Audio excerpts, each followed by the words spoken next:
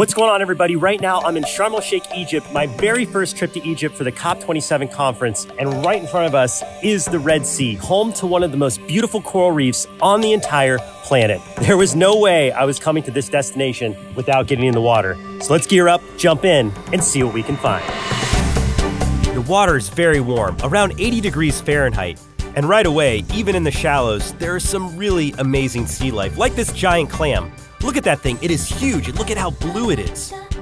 They can sense when potential predators are close, and then they snap shut. Check this out. Whoa. Okay, let's get out of the shallows and into some deeper water. Wow, this has gotta be some of the bluest water I've ever seen this close to shore. And look at this little guy here. That's a masked pufferfish. Check out his little black eye mask and unique tail fin.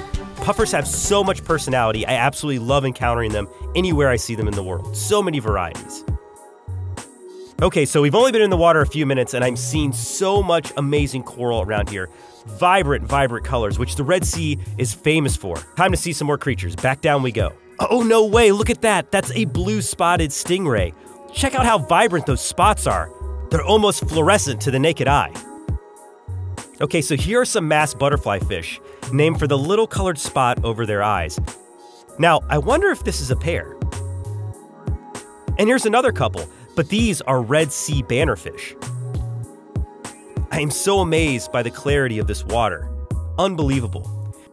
Okay, so check out the colors and stripes on this fish. This is a Sohau surgeonfish. I wonder if it gets that name because of the lines being so precisely fit together.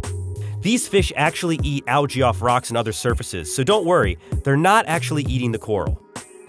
Oh, hello. Okay, bye then. Look at this guy. This is a bridled parrotfish, I think? It has such striking features, but it is tricky to tell parrotfish apart sometimes. There is so much vibrant and healthy life on this reef. It's really beautiful to see. They say a healthy ocean is a sign of a healthy planet, and it's so sad that reefs like this one are becoming extremely rare to see around the world. The work that scientists are doing to protect and rebuild our world's reef system is such a critical mission. Hopefully in time, more and more of the world's reefs will look just like this one. Okay, let's see what else we can find. Oh, look at this little slingjaw wrasse, hiding from you. I see you there. Okay, now that is a bridled parrotfish. What was the other fish I saw? There it is. This might be a Titan triggerfish or some other variation of triggerfish. But back to the parrotfish. So incredibly beautiful, and you can see it also eats algae off the rocks. Now that is a rusty parrotfish. You can see clearly how it got its name. Look at the stripes and colors of this royal angelfish. And he's swimming upside down. There's just so much to see down here. I could literally spend days and days and never get bored. Well, well, well, look who it is, the lionfish. We know each other pretty well, don't we, pal? The time has come to enter the sting zone with the lionfish. On 3. You guys got your shot? Here goes nothing. 1, 2, 3. Ah! Oh! You got me. You got me good. Definitely feels smoldery, not achy pain, like hot poker, dagger-like pain. Did you guys get that on camera? Oh, God. Oh, man. This time, I'm going to keep my distance. They really are beautiful despite their venomous nature. Look at the long, thin dorsal fin of this threadfin butterfly fish. And an appropriate name if I don't say so myself.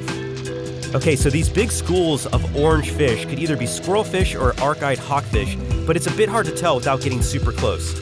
And as you can see, they're not very interested in getting any closer than this.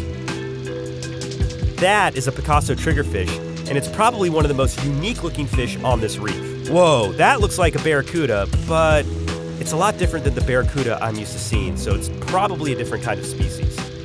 Fish can be extremely tricky to identify when you're visiting new places around the world.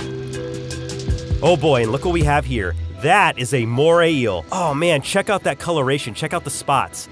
This is by far the find of the day. Let's get a closer look. Now these animals, I must warn you, are very territorial, so if you ever see one when you're out snorkeling or diving, make sure to keep your distance and mind your fingers. No matter how much time I spend in the waters around the world, I'm still in awe by the beauty and complexity of our planet. Even this small section of reef that we're allowed to visit is so beautiful. But we also need to remember that we need to be careful and respectful visitors.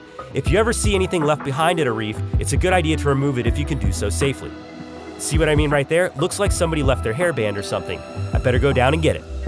I'm just gonna tuck that in my pocket and out of the way. Wow, what an adventure this has been. It's starting to get dark, so I think it's time to head back to shore and say goodbye to this reef for now. What an amazing day exploring the reefs of the Red Sea here in Sharm el-Sheikh. I think we're definitely gonna have to come back for a proper dive video. Tell us in the comment section if you'd like to see that. I'm Mark Vins, be brave, stay wild. We'll see you on the next adventure.